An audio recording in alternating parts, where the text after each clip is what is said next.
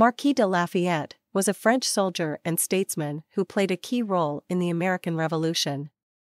Born into a wealthy family in 1757, Lafayette was educated in France's finest schools and became a military officer at an early age.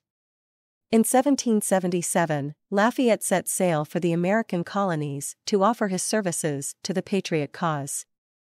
He quickly became a close friend and confidant of General George Washington and was appointed a major general in the Continental Army. Lafayette played a crucial role in several key battles of the Revolution, including the Battle of Brandywine and the Battle of Yorktown. In addition to his military contributions, Lafayette was also a staunch advocate for American independence. He used his position and influence to secure critical support and supplies for the Patriot cause from France, which helped turn the tide of the war in favor of the Americans. After the Revolution, Lafayette returned to France and continued to be a champion of American independence.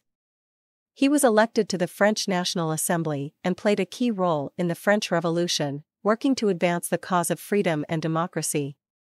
Lafayette's contributions to both the American Revolution and the French Revolution have earned him a place of honor in the annals of history.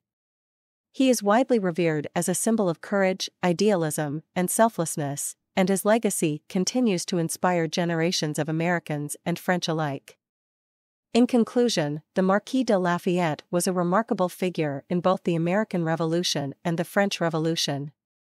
Through his bravery, commitment, and unwavering dedication to the cause of freedom and democracy, he has become one of the most beloved figures in the history of both countries, and his legacy continues to inspire generations of people around the world. Despite the passage of time, the Marquis de Lafayette remains a shining example of the human spirit and a powerful reminder of the power of idealism and courage to change the world.